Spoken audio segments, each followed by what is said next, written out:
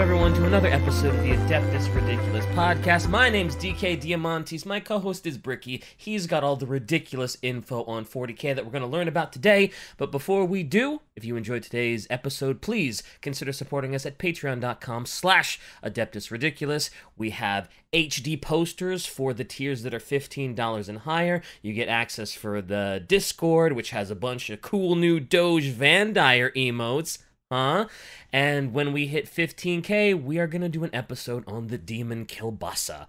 We are, I believe, as of today, $500 away on Patreon from that, so we're really close. Anyway, patreon.com/AdeptusRidiculous, and Bricky, tell them about the merch and the book club. Well, there's an Orchidate.com merch, pretty good merch. Get yourself hoodies, shirts, stickers, etc. Lots of good merch there. And also book club, if you didn't already watch the episode on Caiaphas Cain. Disgusting. Sorry, I was dying mid-sentence. Just like Caiaphas wants to. Caiaphas Cain, currently in the last episode we did, we are now reading the Twice Dead King, which is a Necron book. So we'll be getting on reading on that one. Also, I am still upset that we added a head pat emote the Doge Van Dyer emote section. It's great. What do you? It's so cute. He's such a good boy. He's such a good boy. Did you have that? He's a foot fetisher. Well, nobody's perfect. Also, if you are a member on YouTube as well, you can use those in the chat. So that is also part of the enjoyment. When we stream on the weekends, ish. Saturday. Yes. Sometimes. Friday. Oh, real quick, it's called Twice Dead King: Ruin, specifically, like RUIM, because there's another Twice Dead King book apparently coming out soon, and it's Sick. I didn't know it was going to be a trilogy, literally a second book coming out. Yo, you listen, man. Don't you have a quote for me or something? I do have a quote. Do your job. I do have your quote. Okay. You have suffered. I know this. You have come to the abyss and almost surrendered yourselves to it. That changes now. I am father, general, lord, and mentor. I shall teach you if I can and pass on the knowledge I have gained. Honor, self-sacrifice, self-reliance, brotherhood. Let this be the first lesson. Oh no, this is... At first I thought it was chaos because it sounded a little chaosy, but now it's like, now it kind of seems loyalist, like a loyalist Space Marine chapter.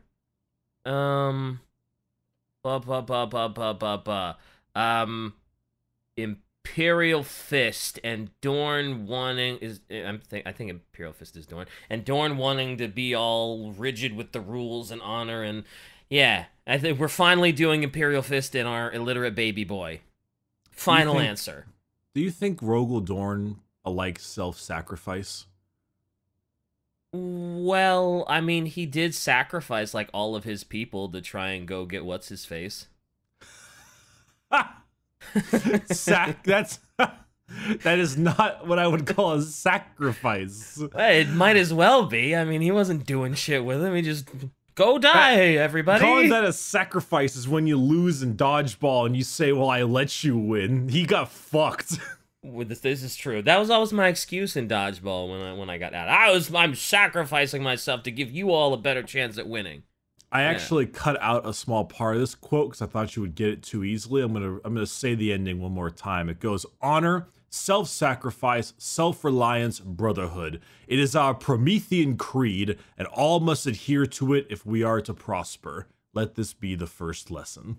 Oh, I don't. Bruh. I don't. Promethean should ring bells, but for some reason, I don't know if it's just because it's early. All I'm thinking of when I hear Promethean is like the fucking gas they lit on fire in the last Caiaphas Cain book. Wow, yeah, okay. Follow that line of thought. Is it Tau? Maybe? Oh my fucking god. Is it Tau? Maybe? I'm gonna have an Let's aneurysm. go Tau. I'm gonna Just have an aneurysm. who the shit is it? What is promethium? I don't know. It's like a fucking gas that they use or some shit for flamers. Flamers, really? Yeah, fire. Yeah, cool. Fire. Just tell me what the fuck this thing is, man. Just fucking. What are we doing? Vulcan. Well, I guess that makes sense. Oh my lord. I guess that makes sense. Vulcan, honor, self-sacrifice, self-reliance, the Promethean Creed. I don't know what the Promethean Creed is. Prometheum is fire, it's the Salamanders. How would you poop? That's not English. I don't care. That being said, I'm pretty hyped to learn about Vulcan. I know. Oh my lord. Okay. All right. Vulcan. See that hammer Vulcan has? He's gonna bonk you. Oh no! I don't deserve to go to horny jail. I did nothing to deserve a bonk. Do you remember when we were getting drunk and reading All Guardsmen Party, and you were like, "Hey, have you heard about this hentai where this lady lactates so much that this guy has to like swim away or something?" Remember when you told me about that? That was Visitor Q, not a hentai, but yeah, I do remember. Yeah, so shut the fuck up. We're learning about Vulcan, bitch. I'm not opposed to that though. Good. Also, don't go watch Visitor Q. I know we've just talked about it. Don't even Google it. Don't even Google it. Okay. Also, he didn't need to swim away. He just needed to bring out an umbrella because it was just a lot. Yeah. So Vulcan, eh? Vulcan. I hate this so much. Okay, Vulcan. You brought it up. I wasn't even thinking about it. You brought it up. You did. You brought this on yourself. Oh, we're gonna have to talk after this. All right, we're gonna have to talk after this. All right, Vulcan. Oh, no. Yes, I wanted to do a nice, warm, cuddly sort of thing for Christmas. It's almost Christmas time, you know. It's nice and happy and nice guy. So we're doing Vulcan. All right. Okay. It's just Vulcan though. It's not the Salamanders. That'll be, I'm assuming, next time. Like this is correct. Okay. Cool, this is just Vulcan. Next one we'll talk about the Salamanders in general, but Vulcan. He is my favorite of the loyalist Primarchs. He is basically the antithesis of Conrad Kurz. They are complete opposites. He is an absolute Chad, and I mean that in a very literal way because his face looks like the Chad meme. Just facing the direction. Yeah, I mean, look at that chin. Like, he's got a strong chin game. He does. So the Vulcan, of course, was one of the 20 Primarchs. He was in the gestation capsule, and then the Dark Powers grabbed him and said, "This shit empty, yeet." And he was thrown all the way across the world to a death world planet, a feudal death world known as Nocturne. Ooh, okay. Nocturne, and if Shai puts a picture of the League of Legends character, I'm quitting the podcast. Oh, wow, dude. Why not just prime the pump for her? Because I know she would. I think she would do it anyway, but now she has a reason to do it. Is that like a shitty League character or something? It's just a ghost guy. It's fine. Okay. Nocturne, anyway, is a massively volcanic planet. The thing about Nocturne is that it is covered in barren deserts, and the ash is so heavy that it completely blots out the sun, because so the entire planet is like dark red orange hue. But it has a moon known as Prometheus that orbits it quite closely, and the gravitational pull causes things like volcanic eruptions and tons of earthquakes all the time. And in particular, every 15 years, Prometheus gets really close to the planet, and because of that, it creates something known as the time of trial, where it's the closest it's ever been, so the gravitational pull has all the volcanoes just start spewing shit everywhere. The ash gets thicker, the rivers and jagged cracks of lava it gets all fucked. Wow, that is the epitome of a death world. It is literally a giant lava planet. Yeah. I was curious. Most Primarchs that end up on a death world don't end up quite so good. It seems like if you get stuck on a death world, a lot of the times you end up being part of a traitor legion. So it's kind of interesting to hear that he got put on this really, really, really, really shitty planet, and he still ended up a good guy. I can't think of any Chaos Primarch that lived on a death world. Was it Mortarion a death world? Because it was all poisonous? Oh, Mortarion was. Yeah, Mortarion had the poisony world. Yeah. I guess Angron just had a shitty world that wanted to enslave people. Angron really was just a slave. World. Yeah. Kurz was on a hive city, or hive world Nostromo. That's pretty shitty. Perturabo was on Olympia, which was fine. I don't think... Yeah. Like, Fulgrim didn't have a great world, but I don't think they were death worlds. They weren't fun, but they weren't a death world where life is where it's like Catachan, you know? Yeah, I guess I was confusing death world with mildly really garbage planet. Yeah, a bad life versus a death world are two definitely different things. Like Krieg is a death world now. Yeah, that's fair. Anywho, he landed, and he was actually taken in by someone known as a metal worker, known as a black smitter or smiter. Not blacksmith, but I don't know why it's called that. But so people actually live here. It wasn't just him on this death world? Oh yeah. Oh, it's like a little feudal world. Yeah. There are people here. Wow. Okay, so that's hard. That's hardcore. So he came down like a meteor and landed in this dude's house. And just and fucked up his house. And this guy's name was Nabel, not like Nobel, but like N''Bel, Nabel. Nabel. Nabel. In the city settlement known as Hesiod, and he was taken in as a foster child. And on this planet, they had this teaching of the Promethean cult. Now, Promethean cult is like a subsect of religion that it was deemed as not heretical by the ecclesiarchy, because it's just a variation on standard imperial faith. It's the idea of not self-sacrifice, but selflessness, the importance of helping the innocent, and also being forged on the anvil of like strength. This concept of like lots of importance in smithing and that kind of stuff, like their own little religion. Man, if I had known about them being so big into self-sacrifice, that quote would have been so much easier to get. Holy shit. Have I never talked about the self-sacrifice of I don't think we've talked Salamanders? I don't think we've talked about Salamanders or Vulkan outside of that one time Curse threw Vulkan into the giant labyrinth maze to fuck with him. And all the subsequent torture that Kurz did, so that probably is true. They literally have a stratagem called self-sacrifice. You'll see soon. Anywho, basically, it was kind of prophesized that they'd have like a savior. There's always like the chosen one deal, but sure.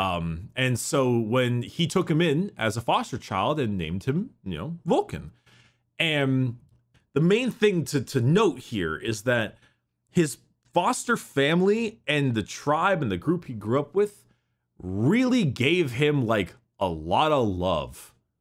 Like they treated him like a true son. They cared for him. They taught him. They read him bedtime stories. Aww. They really gave a shit. That's so sweet. That's so unlike anything you normally find in 40K. No, love, appreciation, affection. And especially on such a shitty planet. maybe they have to be nice because the planet is so garbage. It's like, well, if we're not nice to each other, the planet's sure not going to be nice to us. So, whew. They found solace in one another. A lot of care and compassion in this like tribe group, because it's kind of feudal world, made it really important for Vulkan. Yeah. Eventually, he became he's a Primarch, so he's a big ass dude, and then he became full height, full size after 3 years. That sounds so good. He was full size, full adult size, big old Vulkan at 3. At 3, he was like normal. Whoa. He was full adulthood at 3. And naturally, like a Primarch, he was very intelligent. He was quick to learn. But also, a big part of Nocturne is its smithing. So he was able to learn this insane metalworking from all the famed smiths on Nocturne. And eventually, after he worked in his adopted father's forge a ton, that was kind of his job. He worked in the forge. But at some point, though, the beasts of Nocturne, known as the Dark Wraiths, arrived. Oh, no. Or sorry, Dusk Wraiths. And the Dusk Wraiths were actually a thing that would arrive in Nocturne quite often, and people would hide. You know, they would hide whenever Dusk Wraiths arrived. But the Dusk Wraiths were actually known as the Dark Eldar. Oh boy, that's no good. Yes. So the Dark Eldar would actually go to Nocturne often to take their slaving runs to take slaves, and they would hide from the Dark Eldar, of course. But during the 4th year, Vulkan hid along with them, but he decided, no way. No more fucking elves on my fucking planet. No more fucking slaves. And he stepped out of his workshop with dual-wielding blacksmith hammers. Ooh, let's go. And roused the people from hiding and killed single-handedly, not 1, not 2, but 100 Dark Eldar. Oh, slaughtered them like they were animals? Which I think might be a little bit of an overstatement that is a little silly, because I'm not quite sure if even a Primarch can take down 100 Dark Eldar slavers in one go. Ooh. But it's fair Vulkan, enough. Sure, it's whatever. Vulkan, why not? You know? It's so big dude. he drove, like, he became known as the Fireborn. And like this undefeated warrior who took down the slave barges and crushed the Dusk Wraiths, driving them away from Nocturne, who they stabbed him with poison blades and he just wouldn't stop, and yada yada yada. So no wonder you like him so much. You fucked up a bunch of elves. Yeah. So eventually, after this big victory against the Dark Eldar, excuse me, they actually created a tournament involving tests of strength and craftsmanship for Nocturne, because it was just like, hey, after this fight, they just had these great, crazy tournaments that they created to show off strength in battle and you know, really kind of test like the Olympic Games, you know? Yeah, cool. During one of these open ceremonies, a stranger appeared, an unusually pale, because everyone on Nocturne has very, very dark skin and blazing red eyes. Oh yeah, because all the ash, it blots out the sun, so you know you're not. Well, also get a tan. Like who knows? Like, because the settlers of Nocturne, we have no idea what their ethnicity was, but over enough generations, you know, pigment, that kind of deal. Yeah, whatever. But naturally, but also blazing red eyes, so a little interesting there. They look like monsters. A little scary sometimes with the red eyes. It's so crazy that these are the nice people, and it's like they look like hideous demon beasts.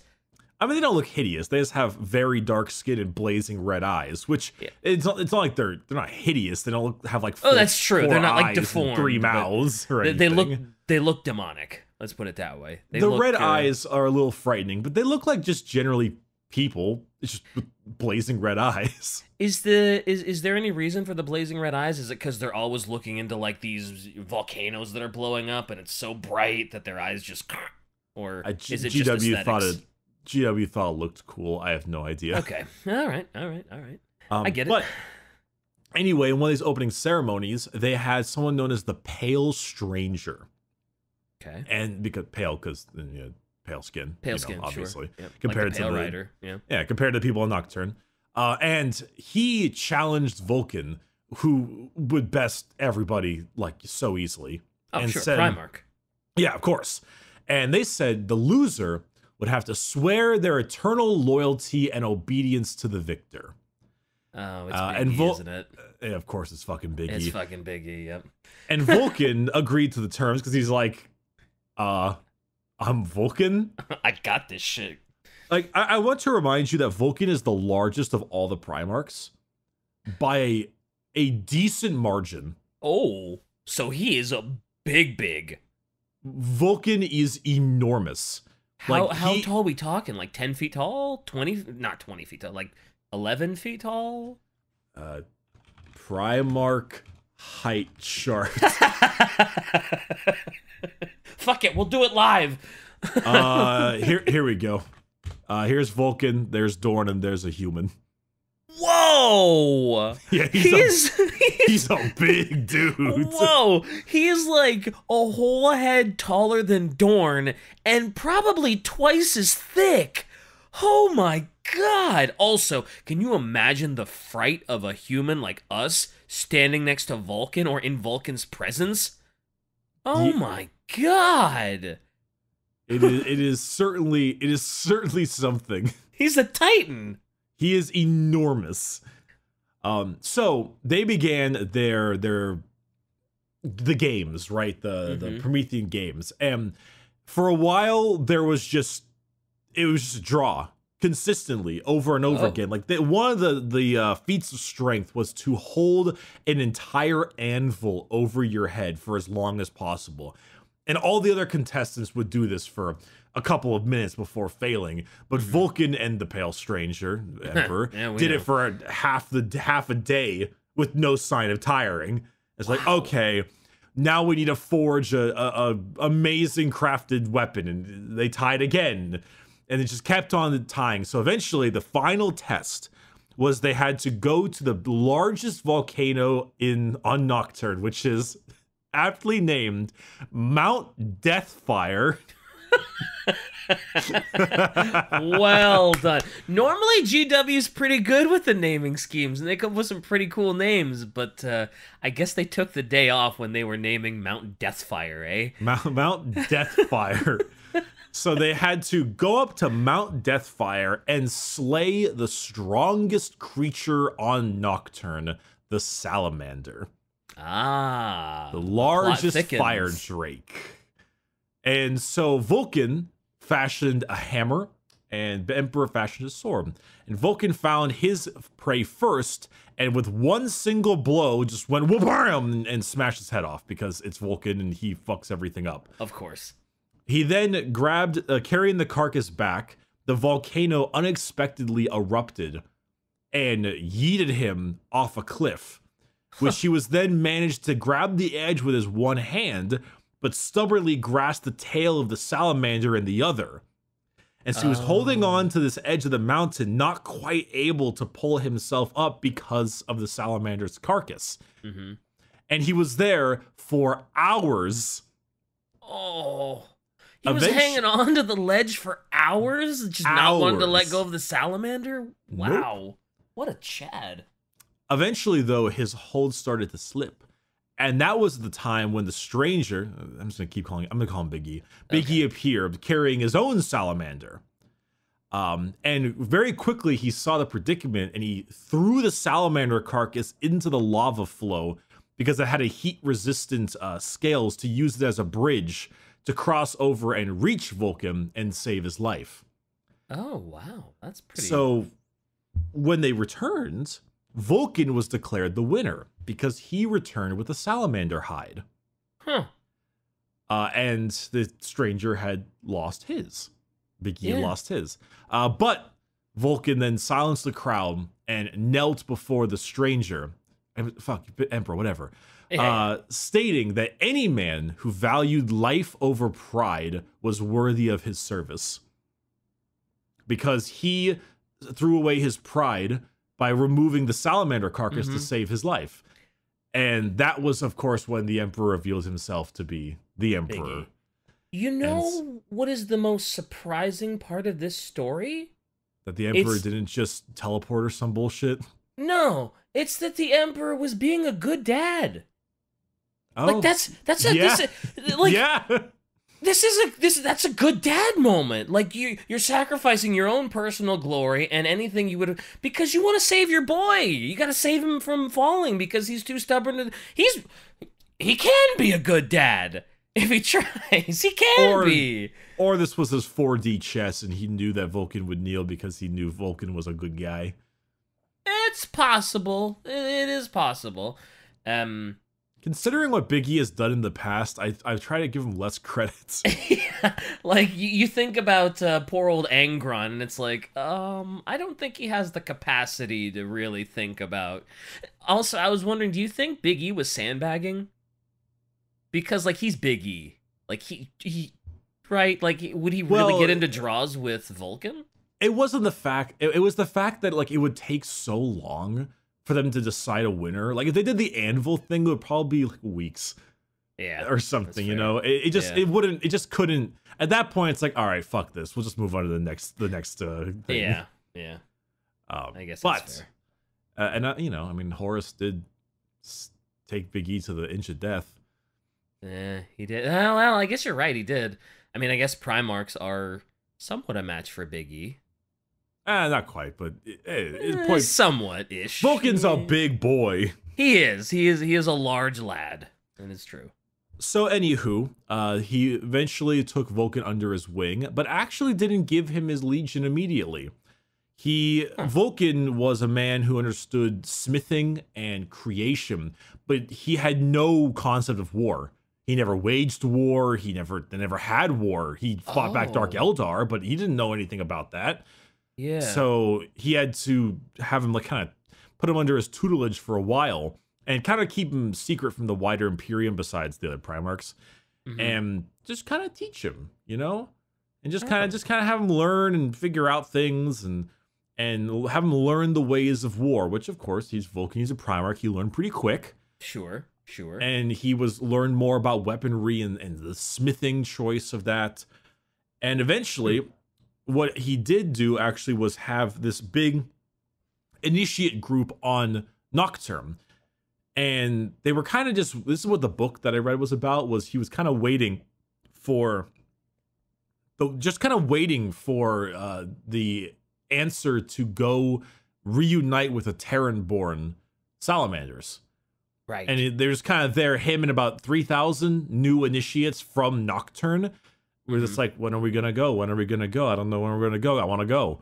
You know, I want to get working on this thing. And eventually, Big E's finally said, "All right, you can go meet up with your boys, because your boys have been rescuing civilians planet after planet against this orc wall, and they are about to get fucked." Oh. That's the main thing, is that there have been like 5 planets in this system against this massive orc war, and every time they've been basically just evacuating civilians and going back, losing tons of casualties. And they said, all right, fuck it. This is our last stand. We're on this final planet. This is the last stand. If we don't get away, we're dead. Like, wow. And all the civilians we try to rescue are dead, but this is our final stand. And that's when Vulkan arrives and is like, I'm here to save you, and saves the day, right. That's what the book was. That was what the book was about. And about Vulkan saving the Salamanders from the Orc-Wa. Yeah. I mean, that's pretty hardcore that they were actually able to. You said they had 5 planets against an entire Orc-Wa? That's... Yeah, like... that they were able to hold out at all is pretty fucking impressive, and they weren't just completely overrun. I mean, they were overrun planet by planet, but they were constantly like evacuating civilians more and more. It was about 19,000 of the Terran-born Space Marines against over 1 million orcs, a couple hundred ships, and about a dozen space hulks. Wow. Yeah, that's no small feat to hold out against that sort of onslaught, that tsunami of orcs. It's a lot. That's hardcore. So once he did arrive, he brought 3,000 new Nocturne raised initiates, and of course, with them arriving and the newly restored vigor of the Salamanders, they basically were like, "Oh yes, we're here. We can kill the orcs," and then they slaughtered the orcs and murdered them all. You know, battle and all that kind of stuff. Sure. Classic. Damn. One Primarch and some of his boys are able to turn back a wad. That's not bad. Not bad, Vulkan. Not bad. Well, some of his boys. That was like 20,000 Space Marines. Yeah, but you're going up against millions of orcs too. These are Space Marines, though. That's true. How much do you think? How many orcs do you think one Space Marine is worth? Thousands? It depends. That's too much. Are they hand to hand? Does he have his guns? Does he have grenades? Does he have tactics? You know, Yes. the orcs being silly? I don't fucking know, dude. It all depends. Okay. He could kill hundreds of orcs if he had a good position and enough bolter rounds. It's true. Vulkan himself could probably take out a good chunk of orcs. Vulcan's playing Dynasty Warriors with the way he's swinging that hammer around. I love a good Dynasty Warriors reference. I love Dynasty Warriors. I love Warriors games. They're fun. So when he arrived, the first thing they did was kneel before Vulcan. And the first thing Vulcan said was, no. He's honorable. Chad face, side profile, no. No. He said anyone who put themselves so high above the, one, I guess, Call of Duty, but also actual Call of Duty this time, but spent so much effort and full self-sacrifice in order to save civilians is worthy not to bow under him. So instead, he bid them to rise, and then Vulcan bowed to them. What a good boy. I kind of thought that's where that was going. But what a Chad. What a good lad. I can see why you like Vulcan so much. He is such a good dude.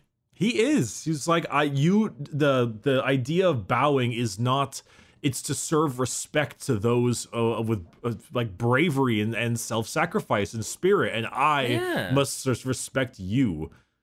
You know, he doesn't like the whole bowing thing. Vulcan never has. He's very like, we don't do that here. Vulcan sees everyone as his equal. Damn, what a good guy. What a good loyalist Primarch.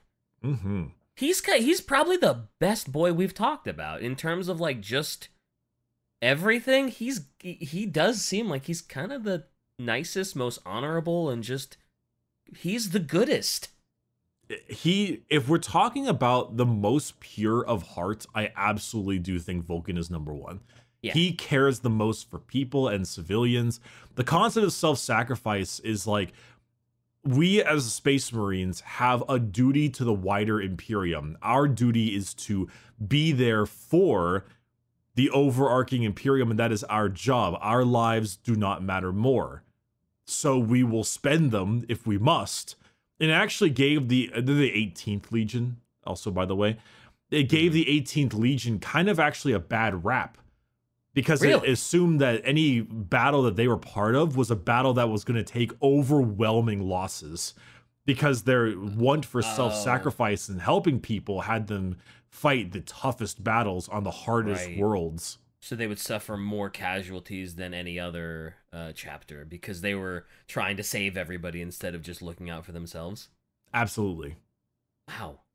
What a bunch of Chads. What a bunch of good guys. Damn. They're super good. Like, they're good boys. They really are. I just wish their armor looked a little cooler because it's really on the nose with like the salamander dragon vibe. It's with the green. It's really on the nose, and I don't know. I don't like it. I mean, sure, but you know, you're wrong. Anyway, continuing. I actually my issue isn't actually the fire with it or the dragon stuff. My issue is actually the I don't like the green. I think the green is a funky looking color. Yeah, I also do not like the green. I'm painting my salamanders with in black armor but with flame decals and shit, and I'm giving them the red eyes, so it's like kind of I think it would be good if it was like a darker green. Yeah, the Horus Heresy green is actually a little bit more dark than the current modern green. Yeah. I mean, it doesn't look that bad, but fire it's like orange and red and yellow, and combining that with green just doesn't really do it for me. Agreed. I mean, I get what they were going for. It's like, hey, look, we're dragons, we're salamanders, reptilian, green, fire, blah. But I don't know. I don't like the aesthetic. It's not my favorite thing. Yeah. But anyway, so once he reunited with the Terran board, he actually turned the Terran-born salamanders into his personal pyre guard. That's the name of this personal guard. Is called the Pyre Guard, Pyre. That's pretty cool. That's pretty cool. And the main leader who held back the Orc Assault, a guy named Cassian Vaughn, or Vaughn, I don't know. he actually handcrafted him his own dreadnought by Vulcan's hands called the Iron Dragon. Okay. So he's got his own dreadnought, you know, that's his new, and that kind of made this thing where the Nocturne-born and Terran-born wouldn't be at odds with each other, because he made the Terran-born his major guard because they showed such bravery against this Orc-Wa. So then led into the Great Crusade. Now it's time for Vulcan to do Great Crusade things. So the first thing he did was get attached with the Iron Hands and the Death Guard to go deal with a world called Caldera. This is where him and the Primarch of the Iron Hands, Ferrus Manus, kind of became friends a little bit. Ferrus Manus is also a smithy boy. He likes to make shit. He's also got his own hammer. Yeah. And so they started kind of getting along a little bit. I don't talk much about Ferrus Manus because he's boring, but also because we haven't done an episode on him. But basically, this Caldera world is a weird one. This was actually a world where the Dark Eldar would raid them a lot, but then the Craft World Eldar decided to save them from the Dark Eldar. So then the entire planet became worshippers of the Craft World Eldar. Oh, great. Yeah. Great. Yeah, that's not great. And then after some time, the Salamanders and the forces arrived in order to deal with them and be their saviors. But then they were like, the Eldar were our saviors. Oh, no. I'm sure Vulcan did not like hearing that. No. So this ended with them. This was kind of a quick... The Caldera is its own big battle thing, but the long and the short of it, because I'm going to skip ahead here a bit, is that they found a big old webway portal on the bottom, and a bunch of these humans were attempting to sacrifice a Dark Eldar witch to ward off them. Oh! And Vulcan was like, oh my god, there's a webway here. Oh my god, these people are so insane. Okay, fuck. And so then he set the planet on fire. Oh, I kind of had a feeling that this planet was not gonna last long with worshipping Eldar, and there's a webway portal, and they've got a witch to... And he just lights a match and sets it on fire and just... He ordered the population was so far corrupted that they had to be cleansed by flame. Oh. Alrighty then. Yes. And it was something he was really upset about. He was not happy about it, and the world had been renamed to Caldera. Hence it was a dead world, and it could now have new human colonists as well, but yeah. So he was really beat up about having to do it. It's not like he wanted to do it. It's not like he had a blood feud. It was, oh, these are fucking elves. I remember what the elves did to me. And just looking for any excuse. He did what he had to do. Yeah, but he doesn't like... He's not like a war person. He likes to smith and craft. He's a little bit like Perturabo in that way, which is kind of strange. But he doesn't like war because he deems it a cost of human life. There was some quote about like war. Something about like war what is it always... good for? Yeah. Well, you know what? Yeah, we'll go with that. Fuck it. Let's go. War. What is it good for? Vulcan M41. The next one area they did, though, they actually went to a planet known as Where Is My Link? Wow, that's a weird planet. It's called Where Is My Link? Shut. Just boy, shut. GW really losing touch with how to names these planets. Keraton, or something. I don't know. And he got to work with our good esteemed Night Lords. Oh, and the Primarch Conrad Kurz. Yes.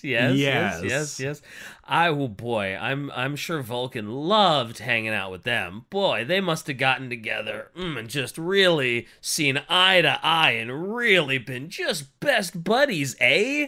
So, in order to bring this planet under compliance, Kurz and his group skinned an entire city and broadcasted it across the planet. Of course they did. That sounds like a very Night Lord Curse thing to do. Sure. And Vulcan was none too pleased.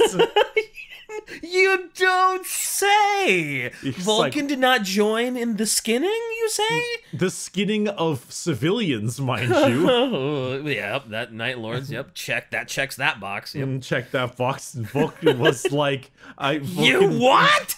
went to Conrad and said, "You put only one ice cube in my drink." You boy, that yeah, I am. Is this sort of where their little I assume this is where the Conrad Vulcan feud really begins with them and all this Night Lords skinning shit and just Night Lords being Night Lords. Well, so have I ever told you about Vulcan and the Eldar Child? I think you've mentioned it. When we're Alright. like, oh yeah, Vulcan's a good guy. There's always someone's like, yeah, but what about that thing with the Eldar? And I'm like, I don't know. So basically, during this fight in the planetary city, there were a bunch more Craft World Eldar, and they were These going elves around. follow Vulcan around like he's They an do. elf magnet. Jesus. The group of people on this planet worshipped these like witch Eldar as if they were gods. Oh boy, that's not a good look, but all right, sure. No. And so if I do a quote from the book here, it says, "Vulcan relented, the fire died, and so too the riot, which was now being wrestled under control. A single Eldar witch remained, her face blackened by soot, her silver hair singed and burned. She looked up at the Lord of Drakes, eyes watering," because a bunch of her fucking people were murdered. Rage telegraphed in the tightness of her lips and the angle of her brow. The faltering kind shield that had spared her life, I'm assuming it's like a shield, Yeah. life crackled and disappeared into ether. She was not much older than a child, a witchling.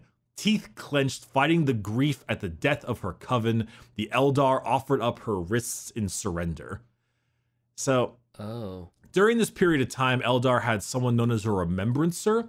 A remembrancer back before 40k era and 30k era was kind of like pre-commissar / scribe / intelligence officer. Oh. We Is- mentioned them very lightly.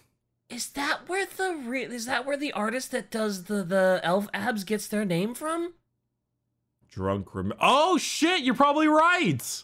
Oh man. That's What well, now I get their name and why they're always drawing Ah. elf abs. Very good elf abs too, I might add. Mm-hmm. Heresy. Also, this is also when he had a friendly remembrancer, a personal remembrancer named Seraph, and she was a very nice lady. He liked her a lot. The thing is that there was a stampede of people, and the Night Lords really wanted to kill some Eldar, so they decided to just open up into the crowd. Oh. Giant stampede of humans and Eldar alike, and they were just like, well, sometimes we'll hit one of them, and they all just started gunning down bolts into the crowd because these are Night Lords. Oh boy. Yeah, I mean again, this is really just Night Lords being Night Lords, but man, Vulcan has got to be pissed. I mean, beyond pissed. Like, it's not like he was, like, he's already mad because, hey, you skinned a bunch of civilians for no reason. Really wasn't too keen on that. He's got to be fuming. His head must explode and, like, just like a cartoon volcano that just, you know? You know how, what the words from the Night Lords are always saying? Remember, no Russian. Jesus. All right. But one of the stray bolts hit his remembrancer and killed her. Oh, no. And so Oh, this is post this, where he sees this angry Eldar after his remembrancer has been shot and all of her people have been killed and stuff. And so Vulcan is like fucking furious. Yeah. And so he saw her last, like in this field of dead corpses of humans and everything alike. He sees this one Eldar witch. And so seeing her, he went straight to anger. And it says, quote, "His eyes blazed, embers flickered into infernos. The Eldar child raised her hands higher, defiance turning into fear upon her alien features. Numian," which I believe is a Salamanders person, held the others back, warning them with a look not to intervene. Glaring down at her, Vulkan raised his fist. And then really quickly in his mind, it said, don't do it. But then the air turned into fire. And the Eldar's child's screams didn't last as they merged with the roar of the flames, turning into a horrific cacophony of sound. Oh. When it was over, the last Xenos was a smoking husk of burnt meat. And Vulkan looked up and met the gaze of the Night Lords. Whoa. So Vulkan was like, uh-oh, child. Burn, just snap. Immolated. Bonk. Yeah, holy shit. Just set this Eldar child alight, which I will state haunted him for a long period of time. He was very upset about what he did because he was like, my moment of weakness, what have I done? He gave in to rage and just tonk. Yeah, he kind of had this like, how am I better than Kurz if I did this shit? Like, you know, I know, but you get the point. Like, set a child alight. Yeah. I mean, I get it. Yeah. Oh, but yes, he was none too pleased with Conrad as he went to go confront him, and the two of them punched each other a little bit. But eventually, Vulkan was like, "I'm telling on you," and he went to I think Dorn and Fulgrim. Oh, he Boy Scouted him. Well, it's Vulkan. He's a good boy. Yeah, he is a Boy Scout, isn't he? That's fair. So he went to go tell Vulkan and not Vulkan. Vulkan went to go tell Dorn and Fulgrim about what had happened and kind of sowed the seeds of anger between the two of them. So after that came naturally the Heresy. The Heresy. Yeah, what was Vulkan doing in the Heresy? I don't quite remember. Well, do you remember the drop site massacre? Ah, yeah. This is where the Salamanders took probably the largest amount of casualties they possibly could. They were a major part of the drop site massacre. They were probably the ones that I think maybe took the most casualties. Unless the Raven Guard got it worse, but I think the Salamanders got boned the most. So much so that Vulkan was like having his brothers just dying all around him. And he was like, and this is Vulkan, so he was like, these are my fucking sons. Yeah. And they're getting murdered, and then Ferrus Manus got his head cut off by Fulgrim. Oh, who was his buddy. That was his blacksmithing buddy. Yeah. Oh, and so his Pyre Guard were attempting to keep chase and survive with him, but they were getting gunned down from every point like around. Oh. And there's a good picture Shai posted, a very good one of Vulkan, clutching one of his brothers. Oh, he looks. Oh, that's where the 360 picture comes from. Vulkan forces Conrad versus Vulkan to play Xbox 360. That's where the meme picture comes from. I immediately saw that. I was like, oh no, 360! Black Ops 3 on the 360. I hate that that's immediately where my mind went to when I saw that. I hate it. You've corrupted me with your fucking memes. But to round it all out, the drop site massacre, our good smug asshole Peter Turbo, throw the picture Peter of him Turbo. Smiling with the glasses on, Shai. You know the image I'm thinking of. You know the one, Shai. You know the one. Smiling Perpetual with the glasses. Yeah, do the thing, Shai. Do the thing. Yay. Lol said Vulkan. Goodbye, child. Oh. But Peter Turbo decided, well, if I'm going to deal with Vulkan in any way, I got to deal with it the proper way. So he decided to nuke him. Of course he did. And I mean, he literally sent like a nuclear warhead, and he aimed it at Vulkan's body. just like I don't think you understand. He was like, him, there, that guy, nuke him, kill him. Holy shit. He was throwing a dart at a dart. That one right there. Let's get a bullseye on that one and just boom. If there's gonna be a no-kill like overkill, it's gonna be our friend Peter Turbo.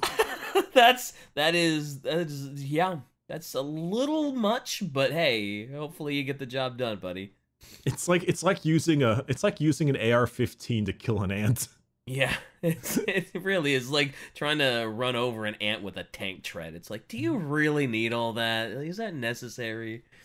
So this, I mean, in a sense, Shai made a good point. She says, is it really overkill if he survived? Which he Oh did, of boy. course, because it's Vulcan, he's a perpetual, and we all hate that. Did they actually hit him dead on? I don't know, but I'm pretty sure it was really close. Okay, I was gonna say if he took that warhead to the chest, if he took that shit to the chest with the chest out, like I don't know in what fictional world you're like, yeah, he made it. Yep. He's alive. Well, Yeah, the main thing is that all of his fucking brothers around him didn't live. Oh yeah, Primarch has a chance to survive 1v1ing a nuke, but maybe not his salamanders. Yeah, Well, only one Primarch has a chance. His name is Vulcan. that's true, because he's a perpetual bricky. I know. It's yeah. Anyway, Yeah. so he survived that, and once he kind of revived or whatever, he found himself surrounded by the Night Lords and the Iron Warriors, and so Vulcan kind of resigned himself to fate.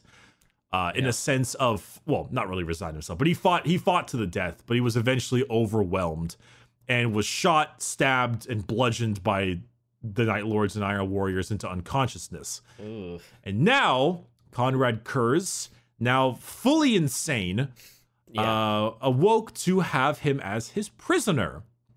Had him trapped in chains among the giant Hulk owned by the 8th Legion. And over the span of several months, the Night Haunter took sadistic pleasure in attempting to break Vulcan's body and mind. Yeah, I remember this part. Eventually, just to have a good time with it. But the main thing is, eventually, he did cut his head off out in a fit of rage, and his head like regrew. I'm assuming like Deadpool style. Oh. It came back because that's the thing, is his cells regenerate. Yeah. And this had Kurz like go fucking crazy, even more so. He's like, what? This is And bullshit! so he took his head off, he ripped out his throat with a piece of cutlery, he stabbed him through the chest, he had his limbs pulled off with his own arms, he had him eviscerated and flayed, he shot him with 100 bolters. He put him in a ventilation shaft of the Starship engine. He had him stripped naked and thrown out an airlock. And nothing worked. So eventually he decided to basically he couldn't break his body, so he wanted to break his mind to make him feel as insane as he was. Good luck. He wanted to make Vulcan admit that he was no less of a monster. So he put him through unwinnable trials. He had a prison, an entire prisoner section full of civilians that had a giant slab of metal slowly going to crush them. And the only thing keeping it from crushing them was Vulcan holding on to chains, which he couldn't hold on to forever. And eventually he would let go, and then all these civilians would be crushed under the weight. Oh boy, that is a hell of a way to break Vulcan, though. Like, if you're gonna do it, that's probably the way to do it. He had Vulcan chained up with a bunch of civilians at a banquet, and just with no food. And he would just sit there watching his mortal prisoners die of starvation and wither away. That's so fucked up. He was trapped in battle plate that he couldn't control, and using his own limbs forced him to slaughter and hunt other loyalist Astartes and other Salamanders. He would have Psychers use the ruinous powers to ensnare his mind and make him fight Corvus Corax after a fake rescue attempt.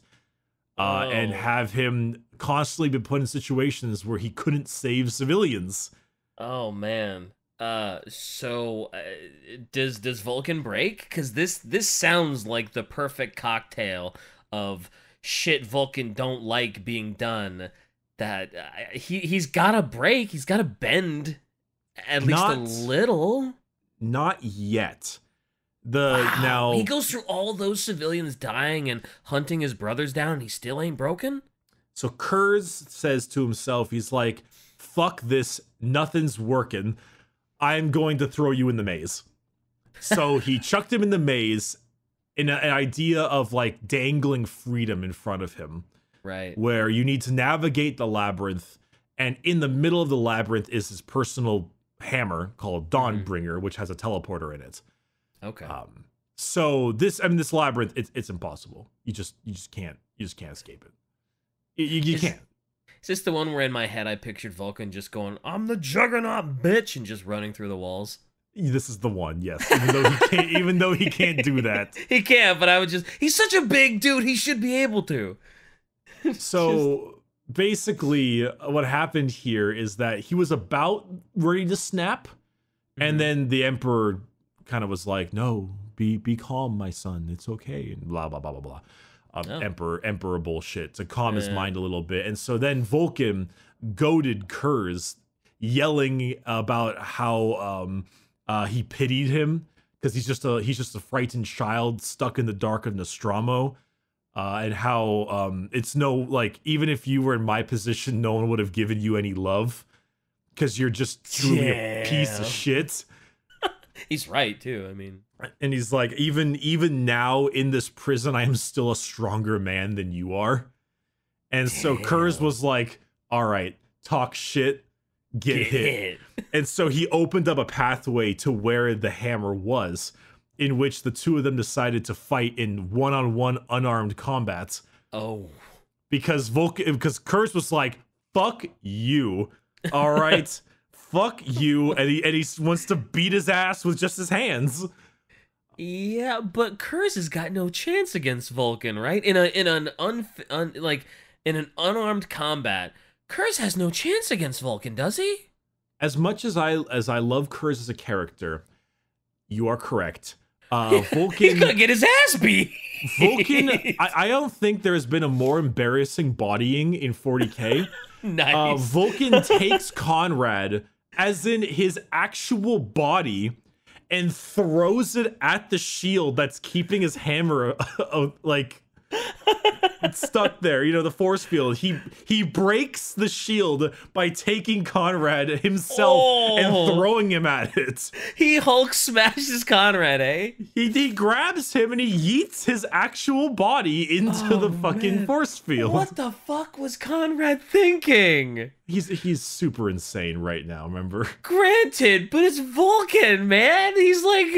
He's gotta be at least 3 times Conrad's size. He is well known for his prowess in battle. Just look at him! Like, you have no chance!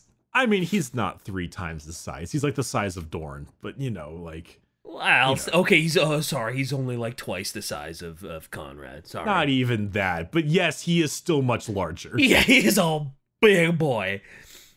So, damn. God damn it, Conrad. You're such an idiot. You had him.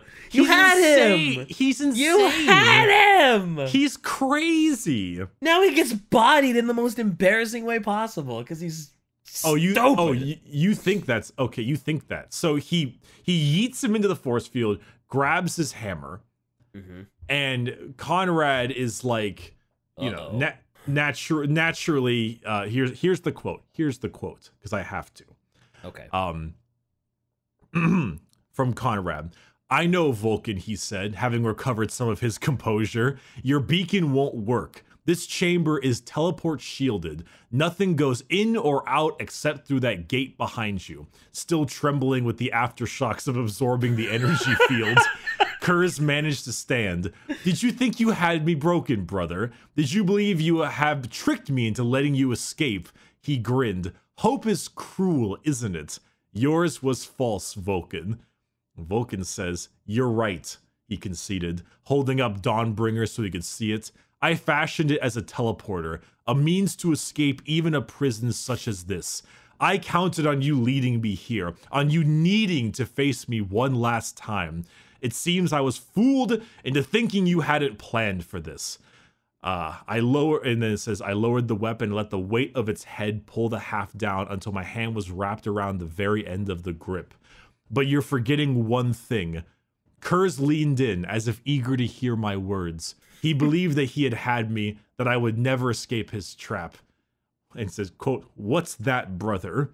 And Vulkan responds with, "It is also a hammer." And then he beats his ass. The blow caught him across the chin, a savage Oh! upswing that took Kurz off his feet and put him on the ground again with the sheer force of impact. Oh, damn. He got to one knee before I hit him again, this time across his left shoulder blade where I split his pauldron in half. Holy shit. And then after that, he was like, bye-bye, blip. Yep. After, I mean, once I heard that from Conrad, I was like, oh man. I was like, this is the part where he gets bitch slapped with a hammer, isn't it? This is the part where Vulkan is just like, dude, I have been waiting to get back at you, and just dunks on him. And you can just, we've all seen a superhero movie where someone gets uppercut and they just go flying into the air. That's Conrad. So at the end of this little fight, Vulkan is in a position where he can kill Kurz, and Kurz is like, fucking do it. Fucking do it, loser. Like, kill me. Come on, pussy.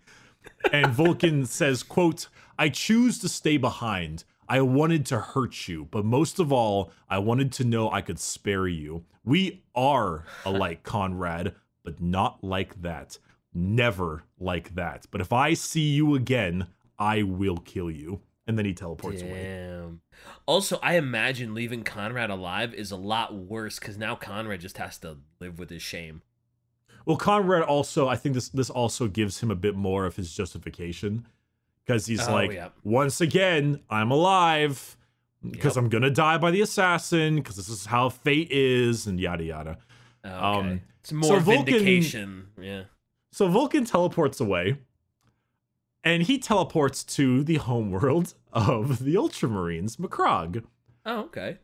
But he doesn't quite teleport where he wants. Okay. He teleports in the upper atmosphere. Uh-oh. In which he begins to fall. Uh-oh. Well, he survived a nuke. Falling through the atmosphere should be no big deal. You're right. In fact, he burnt to a crisp and died. Oh, well, okay, never mind. I guess it is a pretty big deal. Okay, well, that's, He was a meteor. He literally respawned on the top, and he slowly got pulled back into the planet. He's like, oh no, he starts burning up. He died the way he was born, as a fiery meteor from heaven. Mm-hmm. That's gotta be such a fucking... That is an immediate twist of fate. It's like, yeah, I got my hammer back. I fucking bodied Conrad. Let's get out of here. Blip. Ah! Burns to a crisp. Yeah, burns to a crisp in the atmosphere. Oh man, that sucks. And is that just the end of him until he respawns again, or? No, so after that, after he came back through, it was assumed he was dead. But then he wasn't. He came back alive because of course he did. Sure. And then at that period of time afterwards, he was like, this whole part is a little bit difficult for me. There's a lot of shit going on here. Like he burns to a crisp, but then he wakes up and he's like totally insane. Oh, great. Because of the pain. Vulkan, great. Because of the Conrad shit, and also because he had to deal with the physical pain of burning to a crisp in upper atmosphere. Yeah, burning alive, burning to death that'll probably make you a little insane. Sure, yeah. This is actually why Conrad came back, and he hid among the Dark Angel's ship playing Among Us because he wanted to get to the surface of Macrog in order to kill Vulkan again. Oh God. Oh, Conrad, just leave it alone, man. Well, he got there. He made it. Yeah. Okay. Remember when Lionel Johnson was like, all right, Gilliman, I want to blow up your planet so I can kill Conrad. And Gilliman's like, what? That's right. I forgot all about that.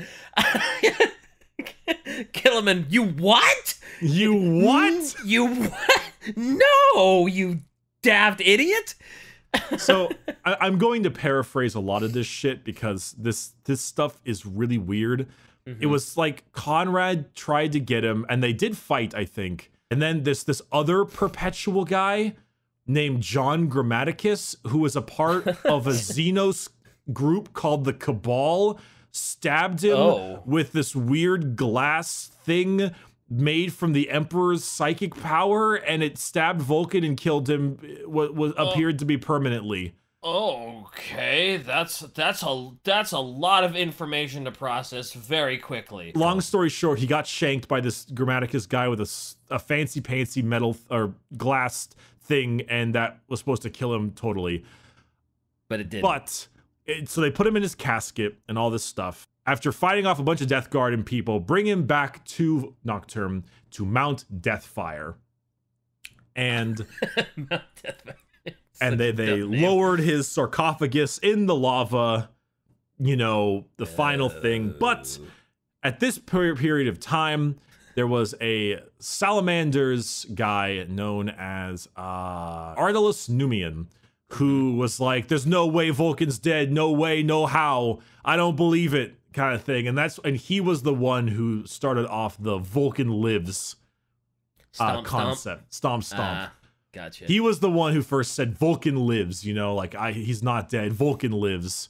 I'm not quite sure the logic in this one, but he went to Mount Deathfire himself and decided to kill himself.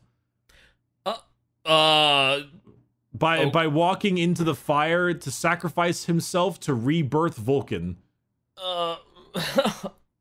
Okay. Basically, some other sergeants of the Space Marines got on their jet bikes because they realized he was missing and went to go find him. And they found this figure in the desert, which they thought was him, but it was actually Vulcan. And they were like, oh my god, Vulcan lives. There he is. He's alive. Oh my god. He comes back. He's like, oh my god, Emperor's on the throne. He goes up to Rogel Dorn and he's like, Rogel Dorn, hello. I'm going to give you a hug. And Rogel Dorn's like, don't do that. And then he gives him a hug. My bones! Then he gives him a hug anyway. And he's like, oh, Rogel. If I'm wrapping this up quickly, Vulcan fights a bunch of fucking crazy ass orcs. I think he like takes the leader out in a thermonuclear explosion that kills Vulcan. And now Vulcan is on his respawn timer. Okay. And it is believed by the Salamanders that when they discover all of the artifacts from a tome that Vulcan left behind, he will return to them. Yeah, it sounds more like his perpetualness has made the story of him much more convoluted and unnecessary. I agree. Like, it all just sounds like a big, bloated mess of nobody knows what the fuck is going on, and we're just making it up as we go. I fucking love Vulcan. He is a glimmer of true humility, humanity, and the importance of the civilian life in a world of a never-ending war. But I think the way they handle his story, particularly post-Heresy, I'm not a huge fan of. I agree 100%. As soon as the Perpetual shit came into play, it was like, oh, everything just got really stupid. I don't mind the Perpetual stuff when it came to the Conrad torturing. Yeah. Because that actually, I think, solidified the concept of the character. Like, it's not about Vulcan's body anymore. It's about Vulcan's mind. Yeah. And it's about Conrad's mind going crazier. Like, oh, that part's interesting. Yeah. But everything past that, I mean, I guess it's kind of funny that he burns to a crisp in upper atmosphere of a Krog. But do you guys hear something? But even so, no, I'm sure there will be a couple people who are upset with me that I'm abridging this so heavily, but it's really not the important part of Vulcan, in my opinion. The important part about Vulcan is he's a great character with a so-so story. Yeah. The thing that makes him really good is just his sheer like importance and kindness and his humility, and the fact that he isn't like all the other Primarchs where they deem themselves so above everybody. He deems himself an equal. Yeah. He would just as easily sacrifice himself for his battle brothers. Like, the fact that his battle brothers getting murdered all alongside him during the Dropside Massacre, like, that'll hit him more than it'll hit anybody else. Yeah. And also, it is, and it transfers into the Salamanders as an army more so. Like, both on the tabletop and in lore, the Salamanders have a huge emphasis on self-sacrifice and in the importance of civilians. They're the only Space Marine Legion that actually can remain in touch with their family. Oh. Okay. Yeah. Oh yeah, Shai said we'll talk about the salamanders and how that translates to them in the next episode. Because Oh yeah, the that's next just a episode, little Ooh, tease. Teaser? Oh you Little tease. tease. Oh you tease you. You little tease. Damn. But we'll talk more about the Sallies and stuff, and anything that I mean, if the comments have anything that they'd like me to mention in the next one involving Vulkan. I'm sure the comments have nothing to say. They're always talking about how perfect you are and how you hit every mark that they want to hear. Listen, you're just fine. something that maybe a good quote or something funny, kind of like the Khan, where he's like, "I heard you do weird things to your warriors, Fulgrim." That stuff. Anyway, this is Vulkan. I'm sure Shai is livid angry because she's going to edit such a long episode. But you know what? It's Vulkan. How am I going to keep this shit under an hour? I mean, I feel like when the both of you decided, hey, let's do Vulkan and the Salamanders, Shai had to know she was getting into like, okay, that's Bricky's thing. That's one of his favorite Primarchs, favorite Space Marines. Is going to be a big one. Well, sure. Yeah, and also I get to talk about Kurz more, which I always like, and we get to talk about Perturabo launching a nuke at him. Anywho, speaking of nuclear endings, thank you so much for watching this episode of the Adeptus Right to the Ridiculous chest podcast. Right to the chest. Nuclear warhead, DK. I'm gonna torture you, and when you come back to life, I'll remind you that anime is not real. Well, I always knew anime wasn't real. That's me hitting you over the head with a hammer. It's like, I always knew it wasn't real. Boom! And then you go flying like Kurz. It's also a manga. Hits you over the head with the hammer. No! This is stupid. I don't like this anymore. I'm leaving. Yep. I'm done. We'll see you next episode.